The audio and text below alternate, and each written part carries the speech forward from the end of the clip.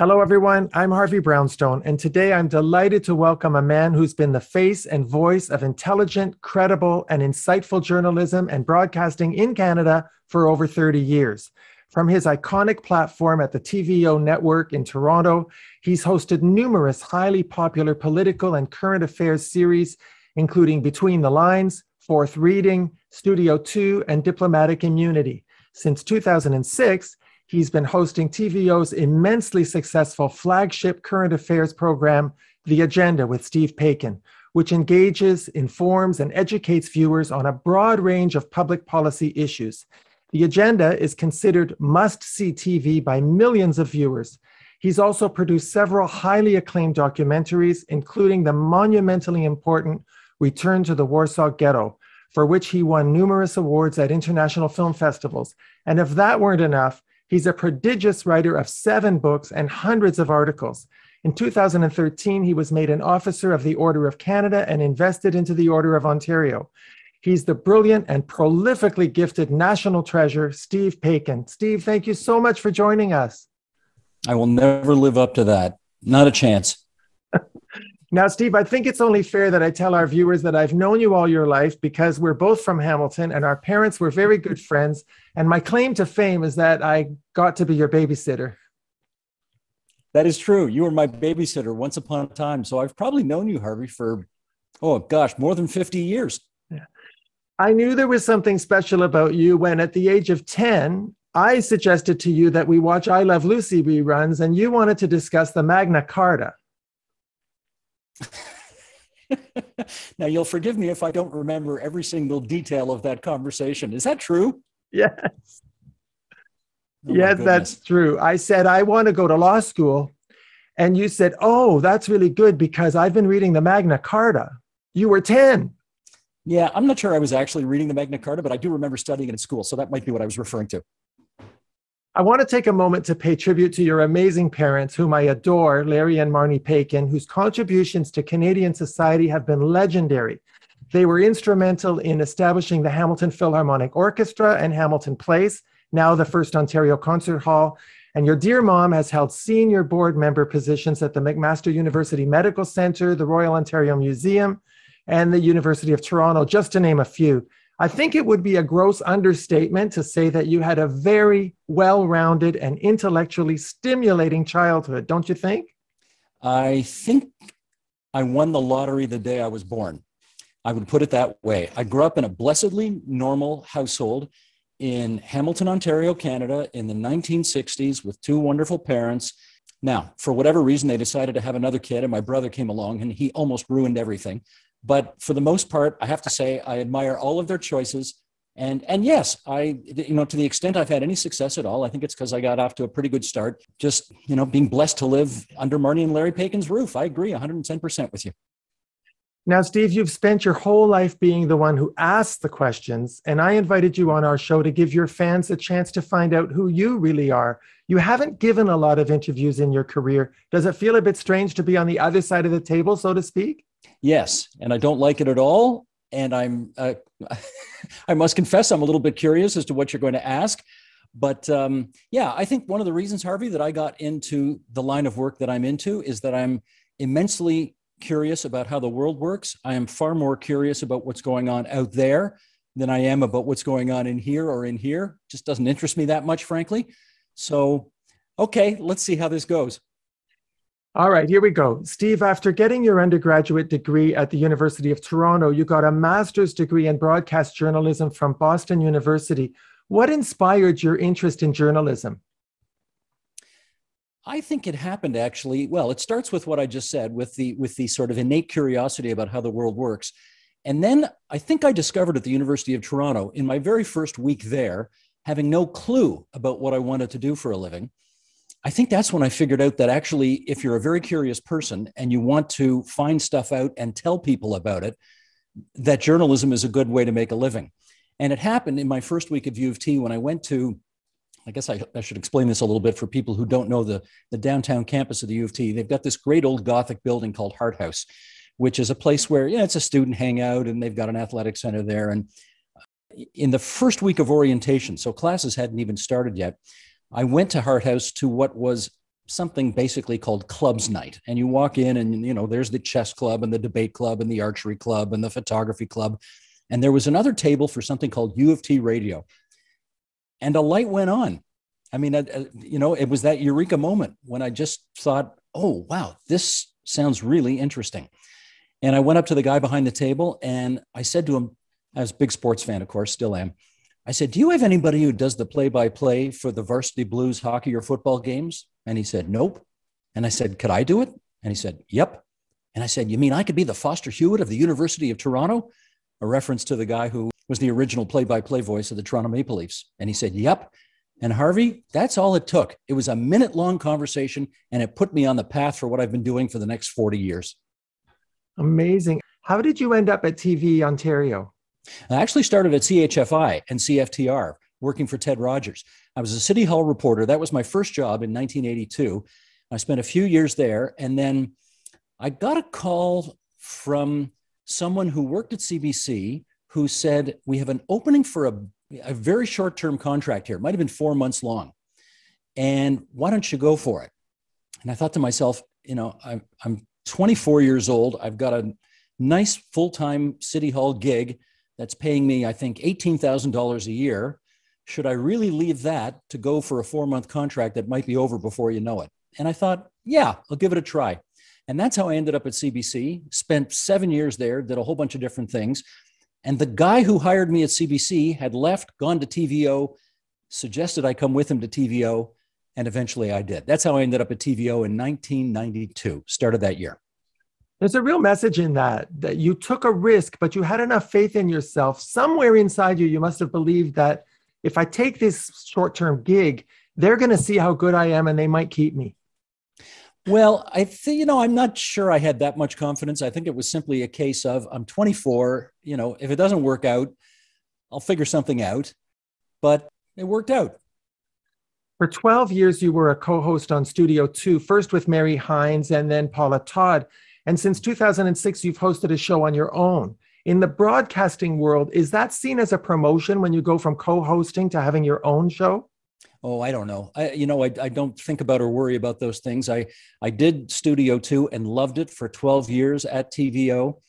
It was actually 2.5 hosts because Alan Gregg was contributing items a couple of days a week as well. So we were sort of 2.5 hosts. And what I do remember about the transition was going from 2.5 hosts to, over the course of an hour to sole host for the full hour was an uptick in workload and responsibility like you could not imagine. I mean, for the first 3 years of doing that show, the show I'm doing now, I felt like I was treading water the whole time. It was really, really difficult to keep up with the uptick in workload. But, you keep at it, you put your head down, you hopefully figure it out. You find a few shortcuts, you figure out how to do the job. And I think we're about to start I can't remember. We started in 2006. So do the math. I guess we're 16th season coming up on now. It's amazing. And you seem as fresh as you did then. And when you started hosting on your own, you did not make it look like there was a significant challenge.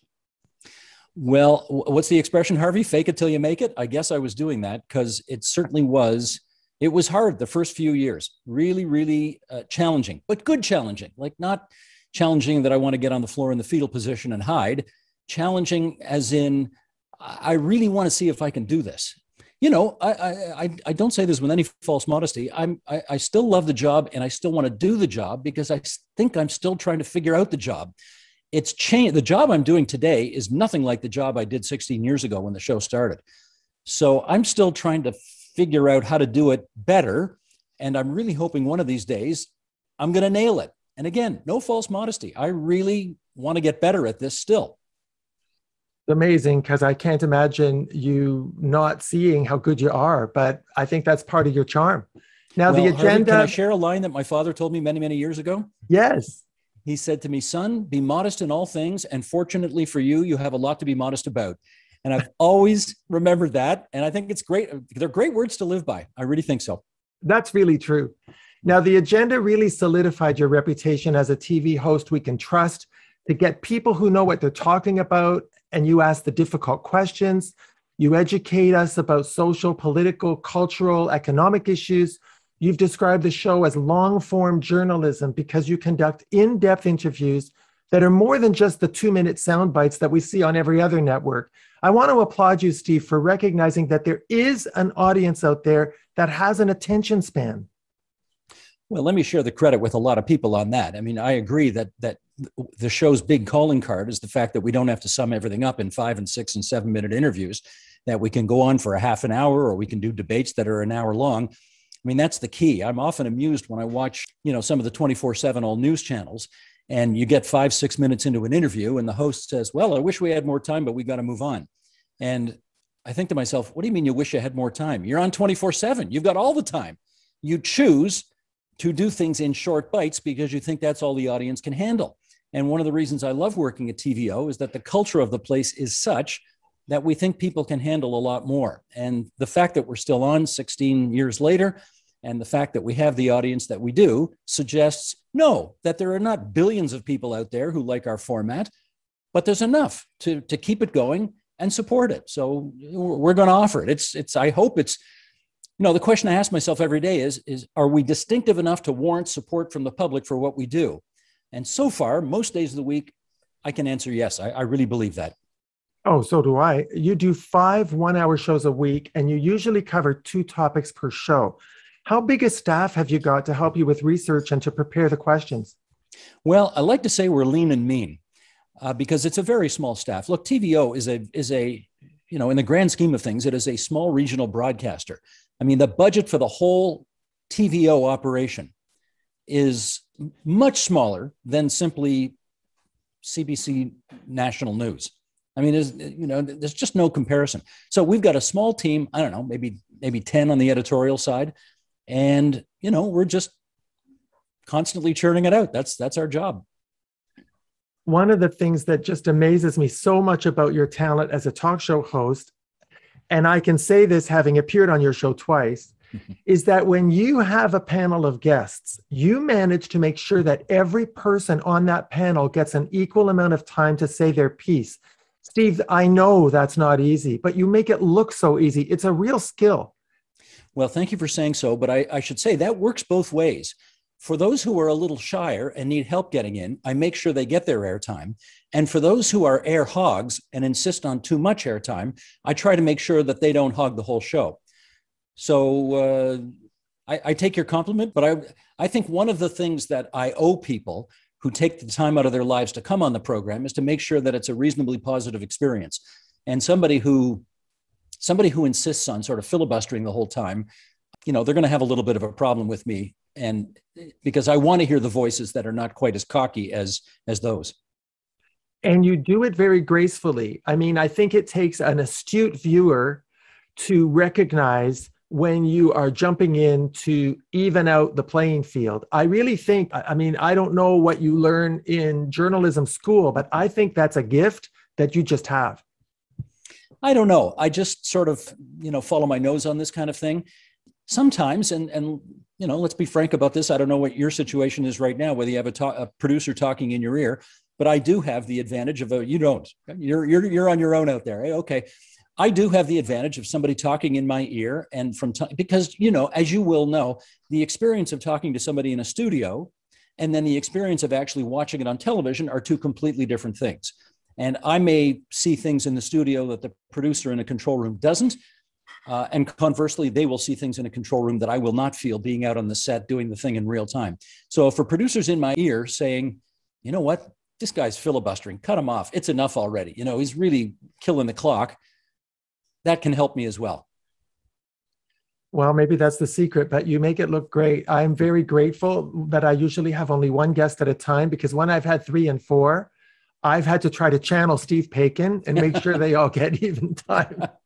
Now, I know you've had thousands of guests over the years, and I'm just wondering if there are any who stand out in your memory as being particularly special or extraordinary. Well, we did a show on the justice system once in which we had a judge named Harvey Brownstone on, and he was very, very good.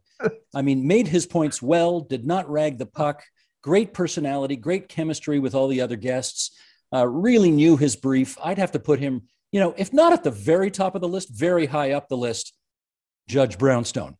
That's very sweet of you. But really, really, I mean, you've had people that don't normally come on television. I mean, you speak about the justice system.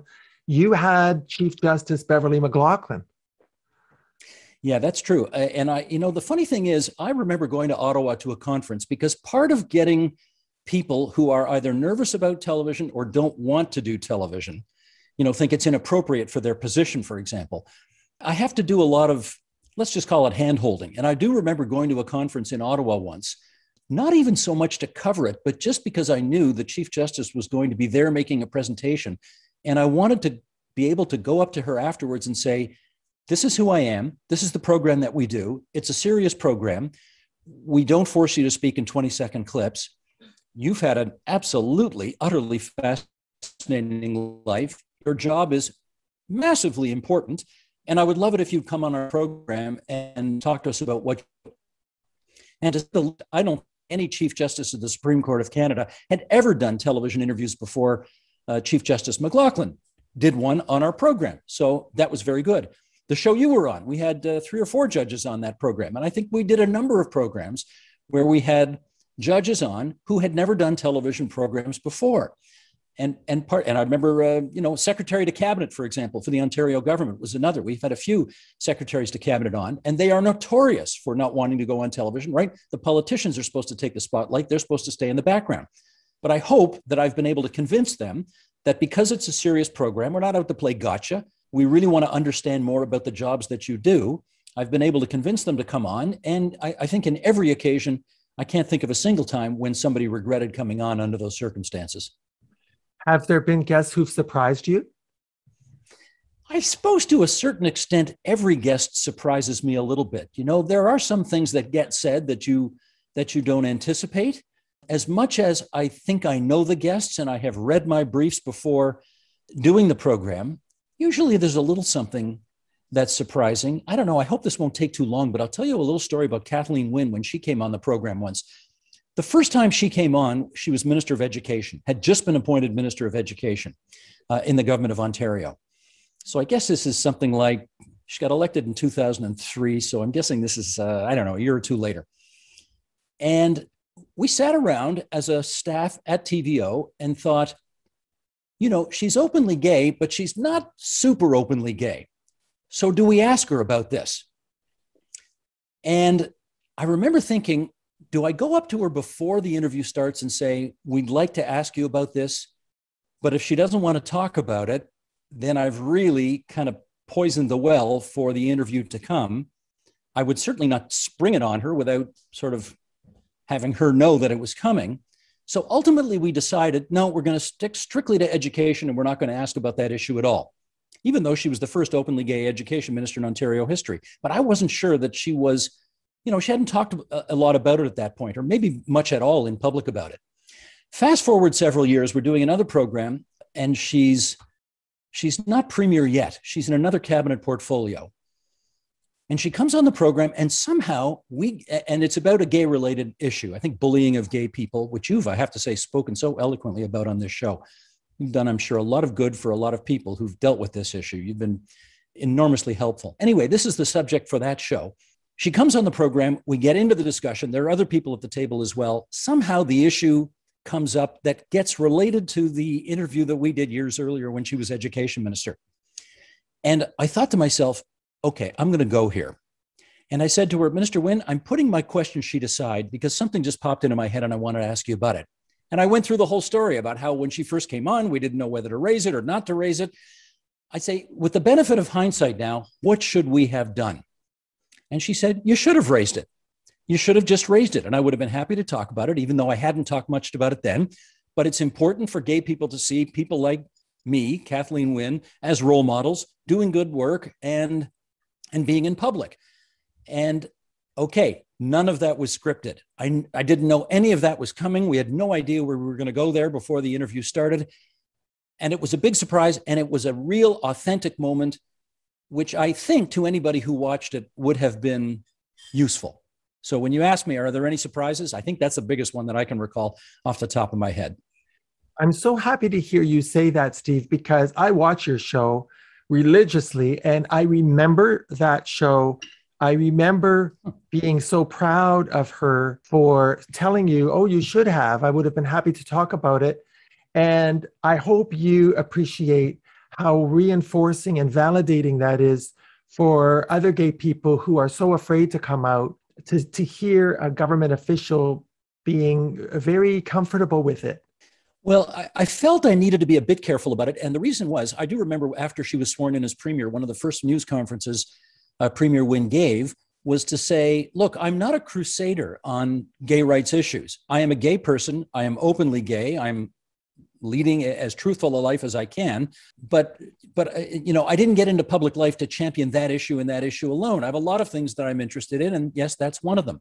So that sort of reinforced for me the notion that every time she's doing interviews on TV programs, this is not something she necessarily needs to or wants to talk about. She's interested in a lot of different things. And I wanted to kind of pay her that respect by not overindulging on the issue that, maybe didn't need discussing at that particular moment. That's all. But I'm glad it was memorable for you. And I hope there are others who got to see it and who remember that, because it was really a very authentic moment. So much of television is canned, right? Like so much of it is, obviously we don't rehearse our programs, but so much of it is predictable, and you can predict the questions, you can predict the answers. None of that was predictable. And I think that's why it had such an impact. Yes, it really did. Now, over the years, you've experimented with different formats. In 2008, you did the show in front of live audiences from communities throughout Ontario. Yeah. And then again in 2010, you went on the road again, asking people across Ontario to contribute ideas on the most important issues facing them. You looked to me like you really enjoyed that interaction with the audience. Would you ever consider going on the road again? Oh, I'd love to do it as much as possible. I love to do it. You have to remember, we are TVO. The O stands for Ontario. It's not TVT, right? We love to get out of Toronto. The fact that we don't do it as much now is strictly a financial decision. TVO, when I started working there, was a company of 600 people. I think we're down around 200, 250 now, something like that. I'm not complaining about it. That's the reality. But the fact is, when you have less money, you have to make harder choices about what you can do. So while today we don't take the agenda on the road as much as we did, and I think we went to 33 different communities around Ontario when we did it. It was just great. We got all over the place, met all sorts of people, and just talked about all kinds of issues. It was really wonderful. While we don't take the show on the road as much now, we do have something that does get our footprint out there, which is to say we have these things called Ontario hubs. They're like bureaus in different regions of the province. So we do have, for lack of a better expression, one-man bands in different parts of Ontario. These folks, they do hits on TV for us. They write articles for our website for us. They keep an ear to the ground in the different regions of Ontario. And that's, I think been really, really helpful in order to make sure that we really are TVO and not TVT. But your chemistry and comfort level in front of an audience was quite a revelation to me. I'd never seen you in that context before, and I thought you were a real natural. I do hope you get the budget to do it again. Harvey, you and I have at least one thing in common, and that is we love people. We're curious about people. We want to know what makes people tick. We like meeting new people. We want to hear about their experiences. We want to know about their challenges. We want to know how they overcome them. That's the stuff that just flows through my veins all the time. I love people. Yeah, that's why I love getting out on the road and having a chance to hear about the different, do I need to say it? People who live in Timmins have a different reality than those who live in downtown Toronto. People who live in Windsor have a completely different life than those, who live in Niagara Falls. Where you live, where you plant your flag has a hugely impactful change on how you live your life. So that's why I love getting out of the city so much. Steve, when I tell people that I know you, I inevitably get two questions. So here goes. Question number one. Why haven't you gone to a bigger network in Canada? I think the answer to that is, why would I? I have everything I want and need where I am. I'm hosting a program that's reasonably well respected, where I have a decent sized say in what happens, where there is absolutely like that much bureaucracy between an idea in my head and it ends up on the air. I like the people I work with. I like the mission of the place. We have a non-commercial mission. We're a program that treats people as citizens, not as eyeballs to be delivered to advertisers. I have no issue with that. Private television's wonderful. It's a different mission. It's not the same mission as I have. So I figured out a long time ago that the grass isn't greener. It's plenty green where I am. So I really like everything about working there.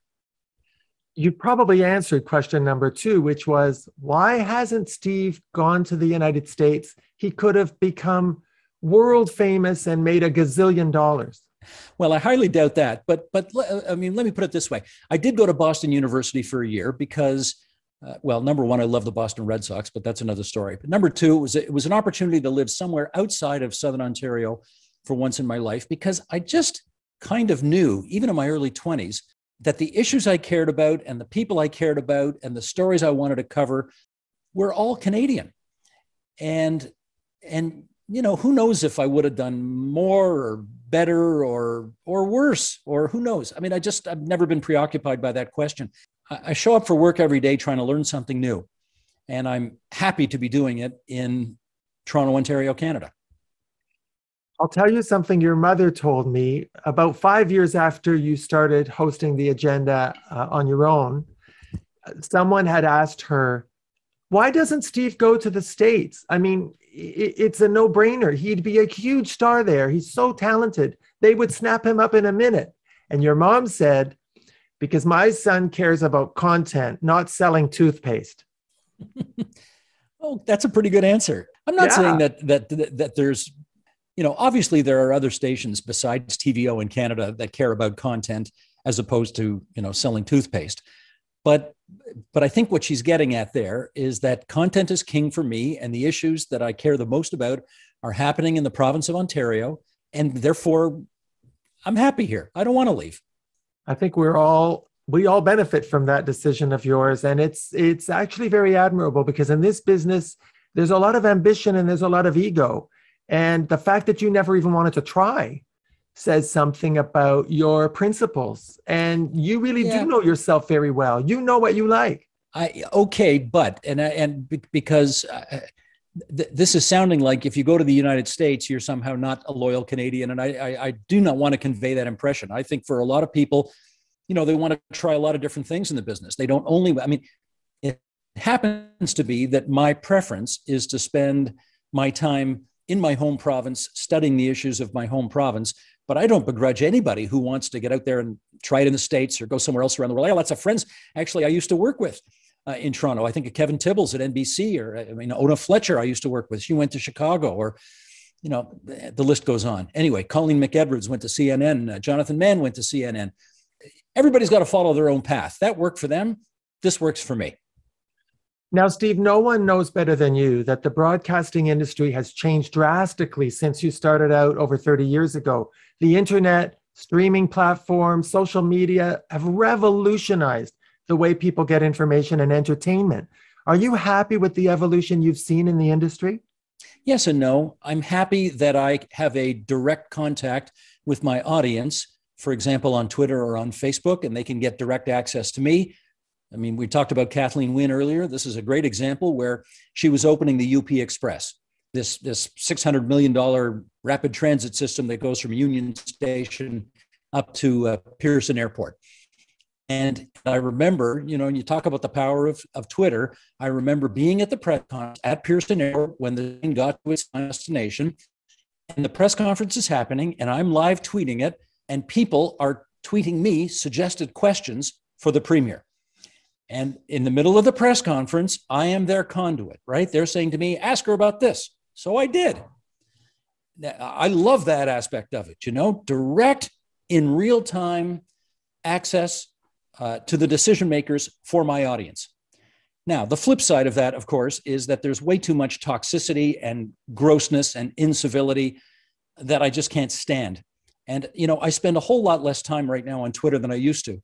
I think I made a decision just about, 6 months or a year ago that I'm just not going to be able to convert everybody on Twitter to civility.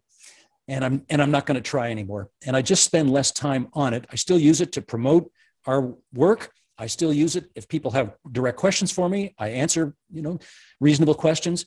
But if people want to be idiots, I got no time for that anymore. And so I would love it. I would love it if these platforms could realize their true potential for more collegiality and more learning and more interaction, as opposed to just be yet another part of the culture wars that we're just so ingrained in right now. But, Harvey, that's a fight I'm not going to win. I wanted to win it, but I know I'm not going to, and I'm as a result spending less time on it. Yeah, it's not worth your energy. Now, you've been a highly recognizable presence on television in Canada for 30 years. Are Canadians respectful of your fame? By that, I mean, can you live your private life, go about your business relatively free from interference by fans? Absolutely. And let's not exaggerate it. I mean, I host a current affairs program on TVO. It's not, everything's coast to coast nowadays by virtue of the fact it's on the internet. So, that lesson came home to me one time. This is probably 15 years ago. Somehow I got CC'd on a letter from a group in Sweden, which said, you got to watch this show called The Agenda. They have a show on childcare issues, and we're dealing with all the same issues here. So watch this show. And I thought, my goodness, somebody in Sweden is watching The Agenda. And then I think the folks upstairs sent me a map which had red dots on it for everywhere that there was an Agenda viewer. And of course, there are red dots all over the world. The fact that we program to an Ontario audience doesn't mean if we're on YouTube that people all over the place aren't watching it, which I guess they are. So, and this is Canada, Harvey, this is Canada. I mean, people are very respectful. I know there are times I'm sitting there on the subway and, I'll go on Twitter later in the day and somebody will put a picture of me from sitting on the subway on Twitter saying, there's Steve Paikin from The Agenda. I wanted to go up and say hi to him, but I didn't want to bother him. He was reading his notes and I didn't want to disturb him. And invariably, I will chime back in on Twitter under those circumstances and say, come up and say hi next time. Canadians, for the most part, are just unfailingly in person, civil, in a way that they may not be anonymously on Twitter, if you get my drift. I sure do. What was it like to host the show from home during COVID? I guess I'd give two answers to that. One, I was glad we were able to do it. Not everybody was able to stay on the air during COVID because some places just got shut down. So I was thrilled that we were very quickly able to figure out a new platform and keep the agenda on the air throughout COVID-19. And when I say everybody working from home, I mean everybody. I was hosting the program from my attic. The executive producer was executive producing from her home. The director was directing from his home. The switcher was switching from his home. The guests were all coming from their homes. Nobody was in a control room anywhere. Now, as the pandemic got more under control, a few of us were allowed back into the station. I went into the station to host. The director and a few other people, audio technician, were able to join me. They in the control room, me on the set, a camera operator from 25 feet away, long way, wearing masks. We could figure it out. But for much of the last, 16 months or so, it's been 12 hours a day in my attic. So A, happy we could stay on the air, but B, very happy to eventually get out of the attic. I prefer being in the studio. And as you can tell, I'm at my cottage now. I'm still in an attic, which is wonderful because I at least am still able to talk to you and be in touch with you, even though I'm a long way away from Toronto. Yeah, that is great. And I think it was really helpful to the viewers of your show that throughout the pandemic, you were still covering issues that were important. They were current. We weren't watching reruns. But I can imagine there were challenges because the technology isn't always that great. Oh, no, the technology frustrated us all the time. But again, we had to consider the alternatives. The alternative was not to be on the air. And to us, that was not an alternative. I mean, we're paid by the citizens of Ontario to do our jobs. And damn it all, we were going to do our jobs. And, this was the most important public health story in 100 years. I could not imagine us doing everything we possibly could to stay on the air, the frustrations of the technology notwithstanding. And yes, it was a problem from time to time and screens froze up and audio was lousy and, all the stuff that everybody's dealing with when they go on Zoom. But the fact is, we didn't miss a show. We stayed on the air. We did our jobs. That's what we're paid to do. So I was very happy about that. Steve, you gained enormous respect from Canadians of all political stripes when you took on the challenging role of moderating numerous federal and Ontario leadership debates. That was quite a stretch from what you were used to doing on TV, and you made it look effortless. Did you enjoy the role of being a referee in those debates? I don't think enjoy is the right word. I was honored to have been asked to do it, but it's the most nerve-wracking thing you will do as a broadcaster. Mostly because, again, we get back to, let's be honest, 100,000 people might watch the agenda in a typical evening. 6 million people might watch a leaders debate, sometimes 9 million. If you screw that up, everybody's going to know it. So you want to make sure you don't screw it up. And I remember Mark Bulgutch, who was the executive producer of all the debates that I was fortunate enough to do, he said, "You like hockey?" "Yes." "Who are the best referees?" I said, "I don't know. What are you getting at, Mark?" He said, "The ones whose names are not in the paper the next day." And I totally got it, right? Like, you're not the show, they're the show. Facilitate them having a good show, provoke them to engage in debate so that people can make up their minds for election day. But you don't want your name in the paper the next day because people thought you favored this person over that person, et cetera. So it's a nerve-wracking experience, but I'm happy to have had the chance to do it. Would you do it again? Sure, but I mean, it's not going to happen. Harvey, I've done 7 of them. I really hoped to be lucky enough to be able to do one in the course of my life. I've now done 3 federal and 4 provincial. I'm 61 years old. It's somebody else's turn. Let the next generation have their shot at it. It really is a great honor to do it, and I'm happy to pass the torch to the next generation. Fair enough. Steve, you've written 7 books, which are all shown on the screen behind me, and your show's website contains dozens of articles you've written, and you've produced 5 documentaries. How do you find the time to do everything you do?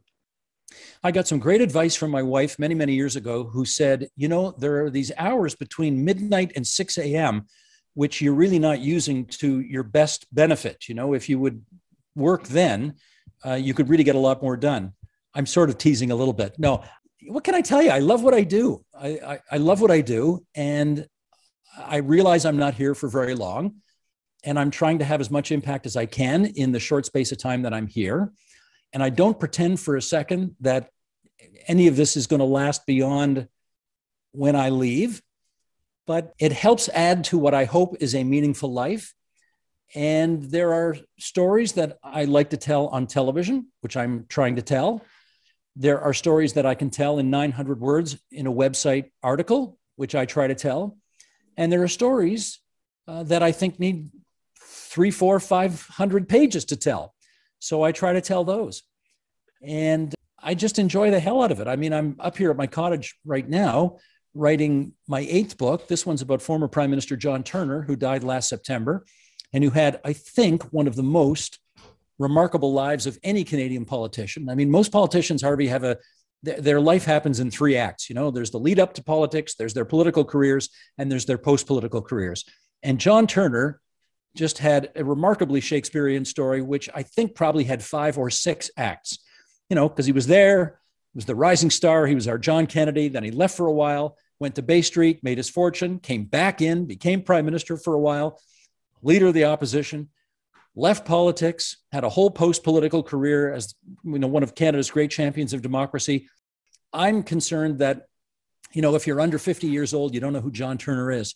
And I want to make sure future generations know who he is. So that's why I'm working on this book now.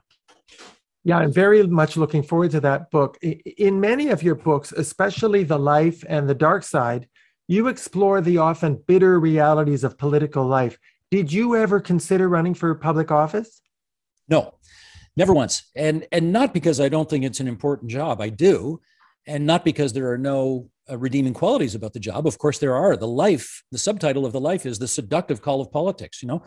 There's never any shortage of people who want to get into this game because it is really a very important and can be a very worthwhile way to spend your time on Earth.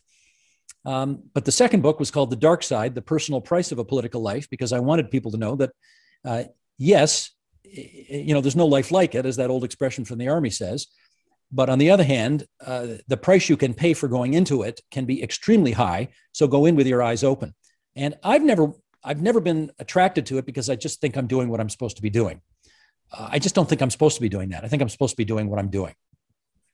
One of the documentaries you produced, entitled Return to the Warsaw Ghetto, is about 3 survivors and their families who returned to Warsaw to commemorate the 50th anniversary of the Warsaw Ghetto Uprising. It's an incredibly powerful film. I remember seeing it when it first aired on TV in 1993.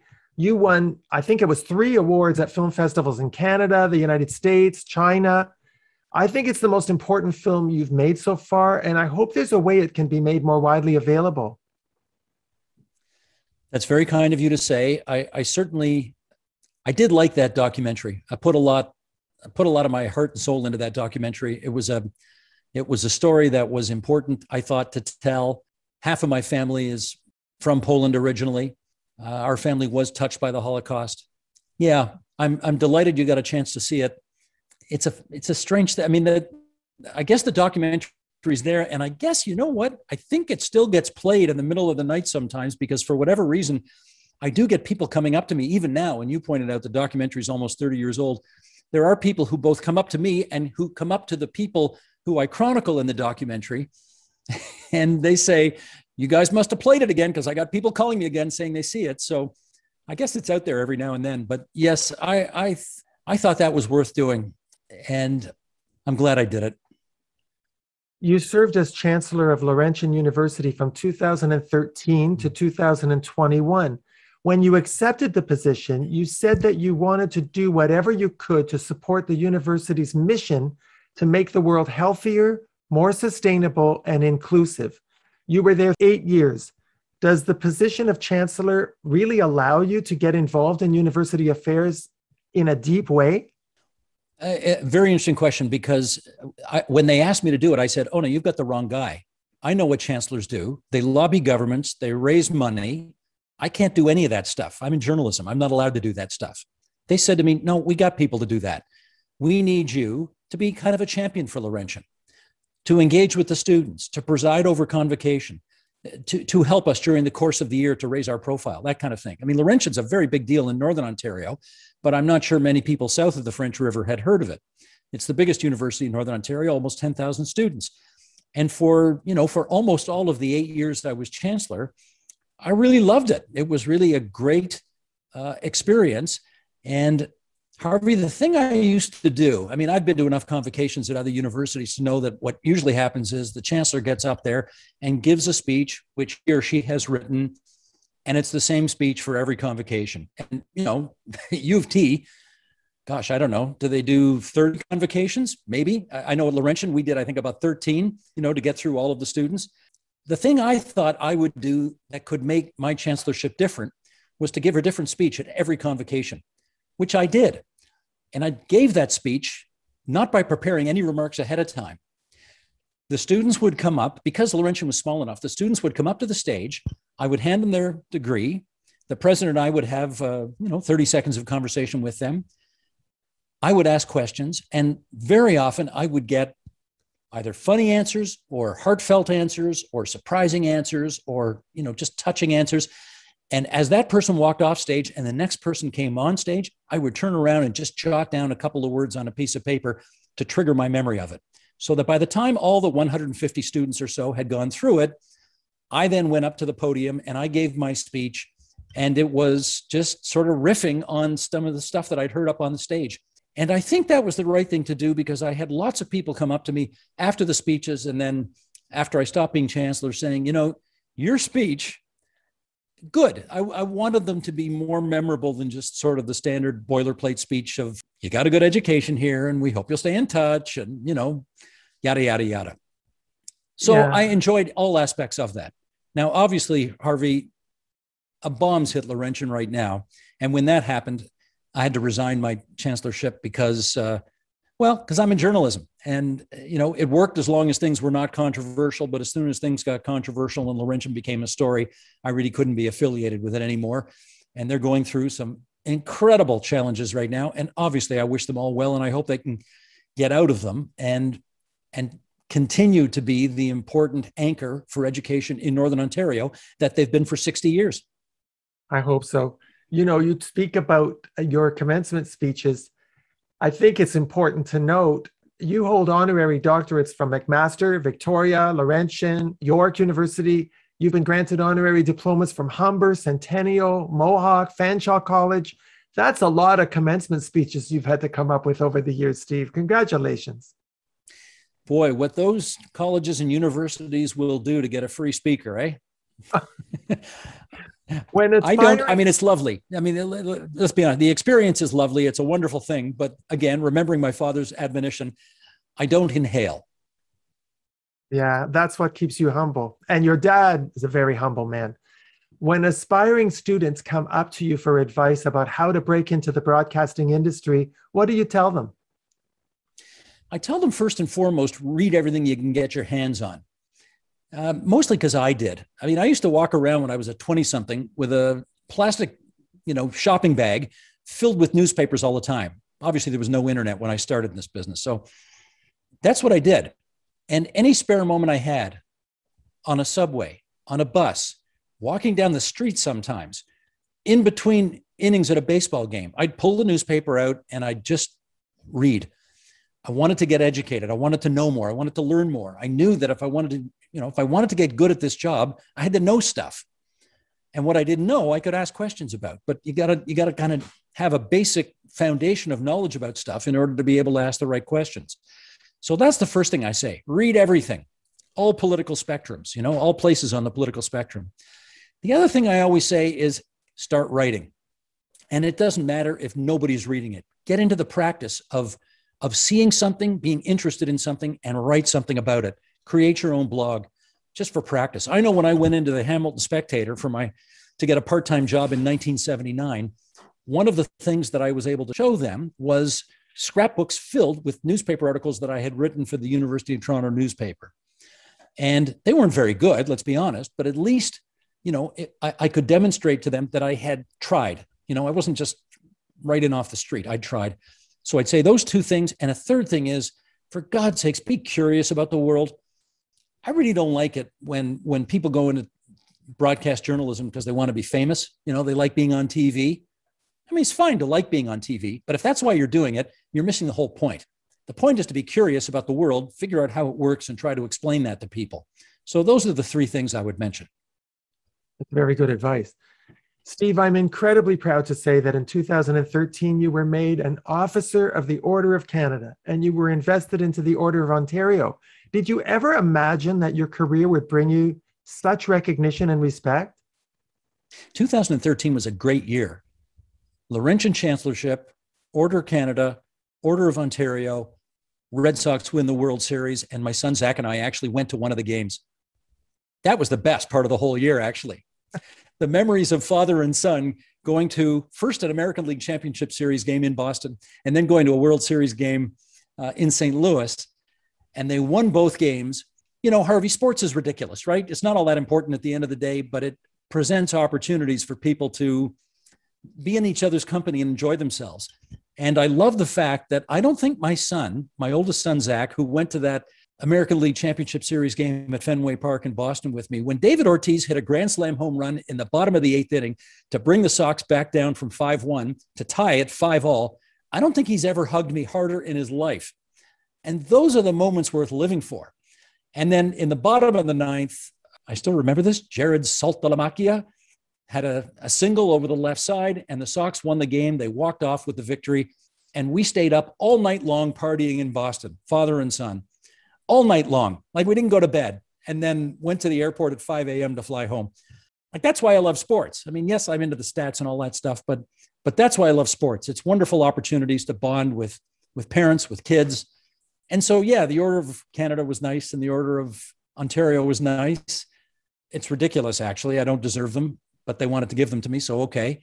But 2013 will always be remembered in my life as the year that Zach Paikin hugged me harder than he ever has in his whole life. You see, to me, that tells me that your heart and your priorities are in the right place. Hope so. That's what it tells me. So what's left for Steve Paikin? You've got the book about John Turner coming out. Are there more mountains to climb in your career? I guess so. I'm not one of those people who has ever had a 5-year plan or, here's what I want to be doing at this point in my career down the road. I guess I like to use the metaphor of a canoe. I just sort of get in the canoe and I just start paddling and, I don't have a map. Let's see where the canoe takes me. Let's see where the stream takes me. So I guess the short answer is I hope so, but I'm not sure what it will be. I mean, none of what's happened in my professional life. I don't know, Harvey, did you always want to be a judge? Did you know someday you'd always be a judge? I wanted to from the day I went to court the first time, yes. There you go. So you knew. I didn't really know. If anybody had said to me, these things will happen to you over the course of your life, I would just sort of say, boy, I can't imagine that, but okay, let's see. So that's where I'm at right now. I'm just happy to stay in the canoe and see where it goes. But you're steering it. I'm steering it, but I am influenced by the current. Let's put it that way. Yeah, I like that. You're open to wherever the current might take you, but you're in charge. In charge. I mean, is anybody really ever in charge of anything? Well, you make choices. You make choices. You make choices. For example, do you think you'll ever choose to retire from television? Here's how I answer that question. I look around and the people I have admired most who used to do what I do, there was a day of reckoning for all of them, right? One day they knock on your office door and they say, you know what, this has been great, but time's up. And that day is waiting for all of us, as it is for me. Of course it is. And, I'm obviously at a stage in my career now where I know I'm going to have fewer tomorrows than I had yesterdays. And maybe that's one reason why I'm trying to squeeze every drop out of the lemon, because I know that at the end of the day, I'm going to be able to look in the mirror and say, you know what, I tried my best. I did as much as I could. I nobody gets to do it all, but I did a lot and no regrets. So when the knock on the door comes, I will stick out my hand. I guess we're not allowed to shake hands anymore with COVID. So I'll give them a little fist bump and I'll say, thanks. I've loved every minute of it. And I'll go figure out something else. Well, Steve, I have to tell you, I have loved every minute of this interview. It's been a huge honor to have you on our show. I followed your career with great interest and enormous pride from the very beginning. You deserve a lot of credit for remaining true to your principles. You're true to yourself. You've retained your integrity, your commitment to excellence in everything you do. Thank you so, so much for taking the time to come on our show, Steve. You are a dear soul, Harvey. It's been a real honor and pleasure for me to have known you as long as I have. And you are clearly the most successful babysitter I've ever had in my life. So well done to you too. And you see, it wasn't all that scary to be interviewed. It wasn't all that comfortable either, but it's okay. We both got through it. Thank you again, Steve. Our guest has been the incomparable TV host and national treasure, Steve Paikin. My name is Harvey Brownstone. Thank you to our producer, Steve Silver. Thank you all for joining us. See you next time. Remember to subscribe to the Harvey Brownstone Interviews YouTube channel. And be sure to check out more great interviews with Harvey Brownstone on harveybrownstoneinterviews.com.